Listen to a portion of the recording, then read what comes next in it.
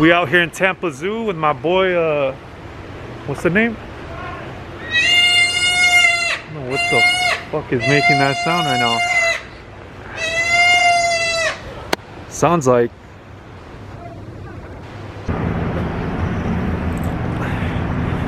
Tampa, Florida. Tampa, Florida. Shit's crazy. I made it out here. It's always been in my bucket list to make it, to come out here, you know, to come to Florida in general. And just being out here is just, it's a blessing, you know.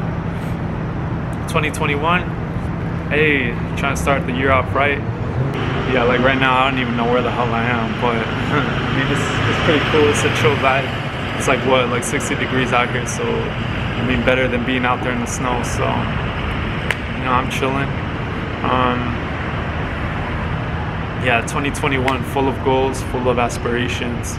You know, I still want to travel a lot more places this year. Hopefully, you know, pray to God first, and you know, blessings will come. But just trying to improve, trying to level up financially, you know, physically, mentally. You know, trying to read more and stuff. So I hope you guys are achieving your goals as well. 2021, it really is a time of improvement, especially from last year.